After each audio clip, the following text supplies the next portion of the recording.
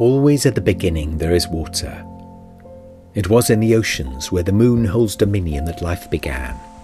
We are born out of waters, and throughout our lives we are part of the cycle of water, a cycle that begins and ends in the clouds.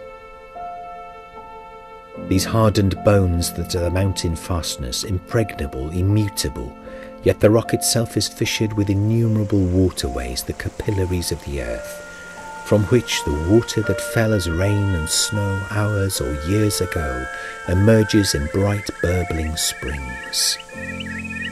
To walk a while beside these clear singing streams is to remember our own beginnings.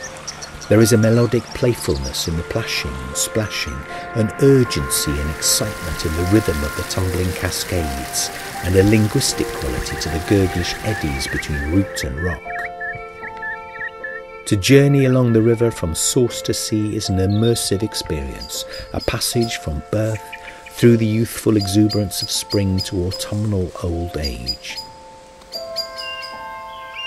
It is early spring in the buzzarding foothills, and though winter frosts still glisten over moss and bark, life is stirring beneath, and our river is surging as sap up the roots and trunks of trees, awakening buds and illuminating the bouldered riverbank with a pageant of colour.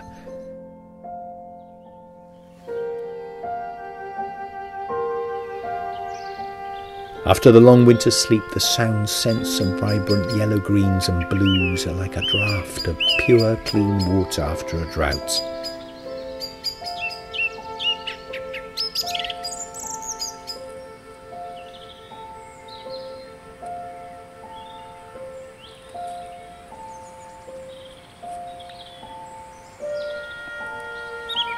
Water is being drawn up the tiny tubules of the tall beech trunks to a height of 70 feet or more, spreading along the topmost twigs to a vast acreage of rippling green. There is a whole world in the high canopies, hidden from our horizontal view, a world filled with light and air, filigreed leaf and feather, a world dancing with the wind and the weather. The rushing pools glimmer with spilled diamonds, and the unfurling canopies filter sunlight. It's a gentle light, enlivening and easy on the eye, allowing the pupils to open still further to take in the finest detail of awakened life teeming about us. There is reassurance in the continuity of growth springing from decay, in the faithful progression from snowdrop to primrose and anemone, then lilac glades of bluebell, pink campion and golden celandine.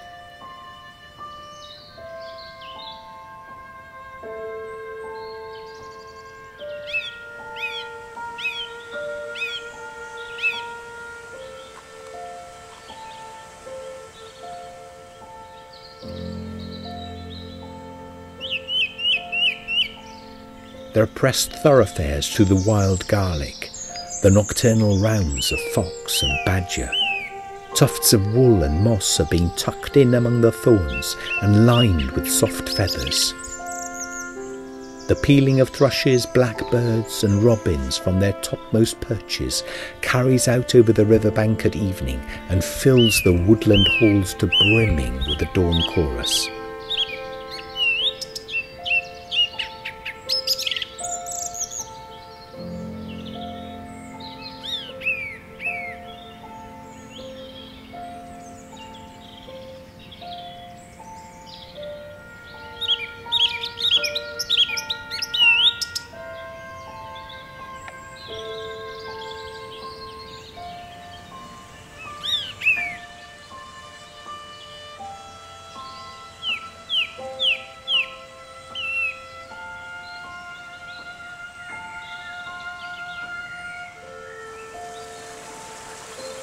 By high summer the warmed waters in the thickened black pools has shallowed, and an edge world occupied by pond skaters and water boatmen emerge in the slack waters. The midsummer river and its bower of trees fall into an enchantment now. The light beneath is deep green and heavy with honeysuckle, wild mint, and the earthen taste of drying moss on the exposed boulders midstream.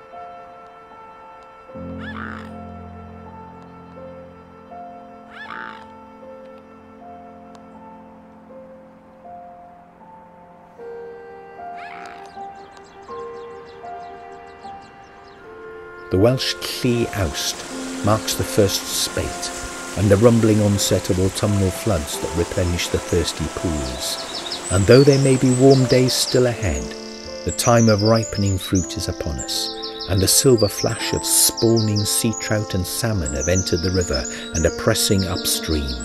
We meet them here in the lower reaches where the water meanders in lazy circles and deepening pools.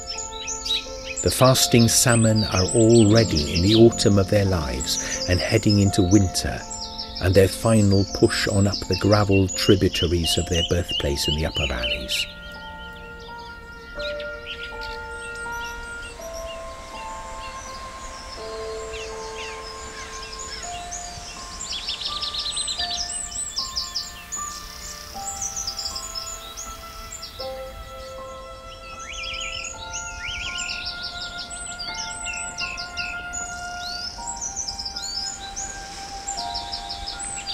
There are sweeping changes afoot.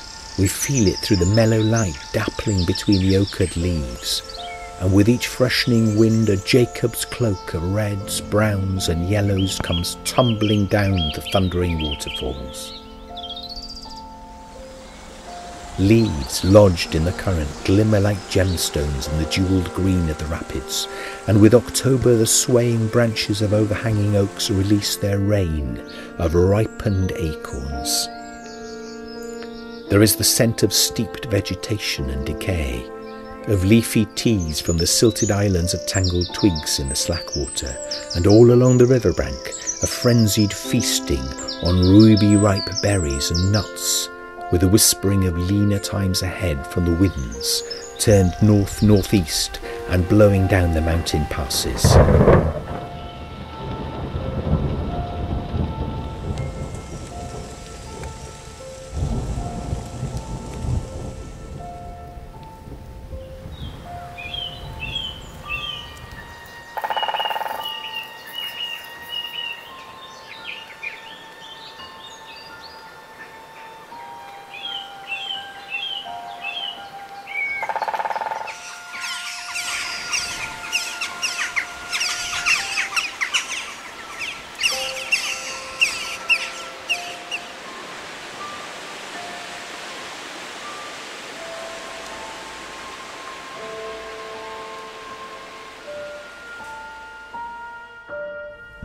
We too have slowed in our pace, grown weary like the river from our long journeying, and paused by the swaying reed beds heavy with seed.